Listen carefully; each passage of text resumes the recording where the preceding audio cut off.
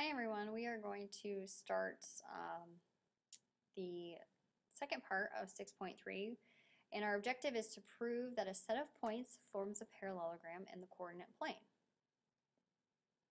So this is where we have to use the distance formula, the slope formula, and midpoint formula. In this video I am not going to show you the midpoint formula again because we learned that in the last video. So we're just going to focus on the distance formula and the slope formula. The really nice thing about these problems is that the book tells you how to justify your answer. So for example, in this one we're going to use the distance formula. Now we're going to use the distance formula, and the theorems state that both pairs of opposite sides have to be congruent. So we're going to use the distance formula to prove that, to show that both pairs are congruent to one another. So I always like to start out with graphing this parallelogram, or this quadrilateral, if you will. So why don't you pause the video and go ahead and graph these in your notebook.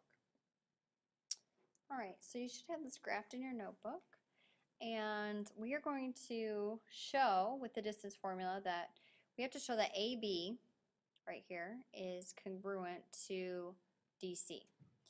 So with AB, let's find the distance. So we have, let's use 8 minus 3 quantity squared plus 2 minus 3 quantity squared. Going to end up being 5 squared plus negative 1 squared, which is going to be 25 plus 1 is going to be the square root of 26. Now let's look at DC.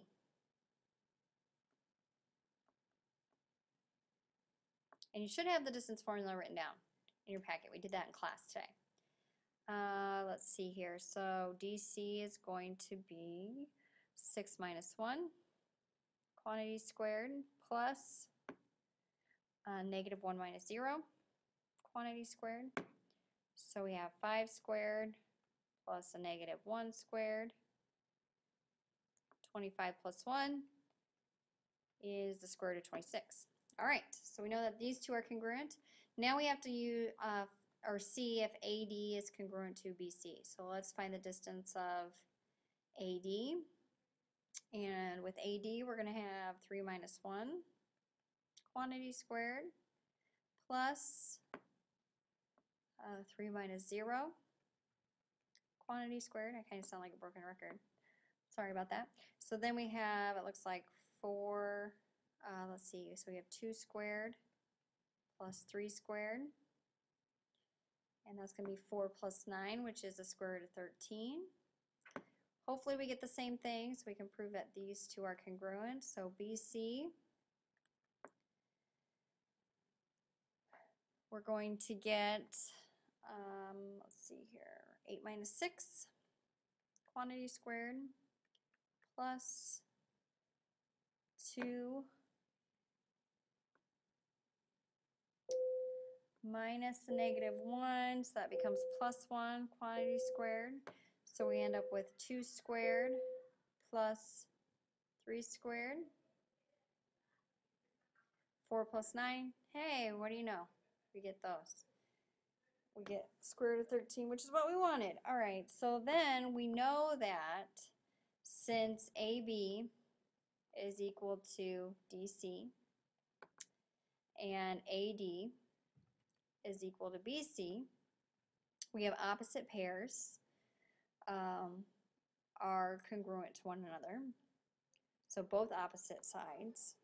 So then we can say ABCD is a parallelogram,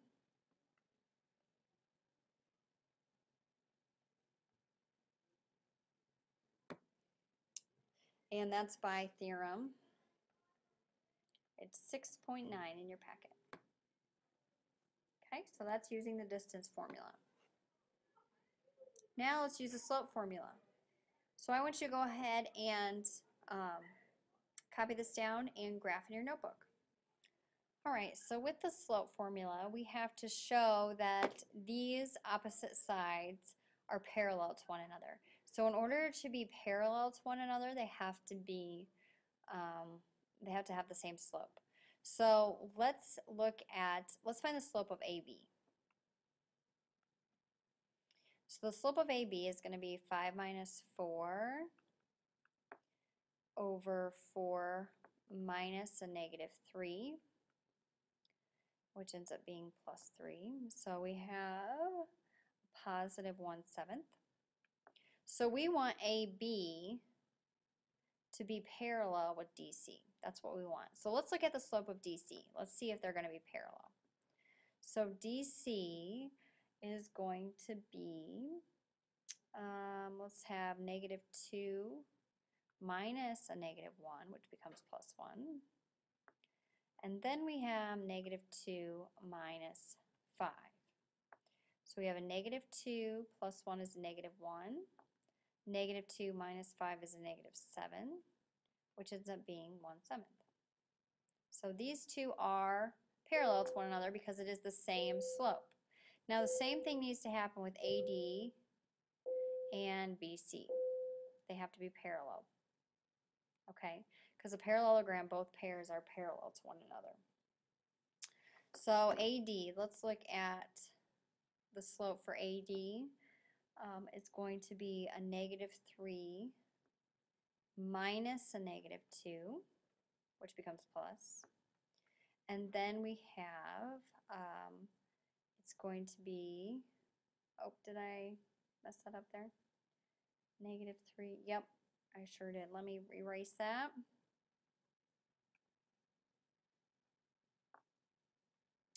So it's going to be, let's see, okay, so we have 4 minus a negative 2,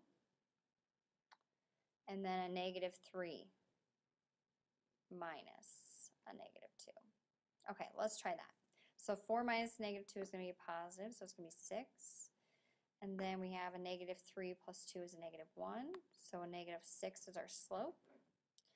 And now let's look at, it has to be same slope with BC. Let's see if we'll get the same thing. So with BC here, let's have 5 minus a negative 1.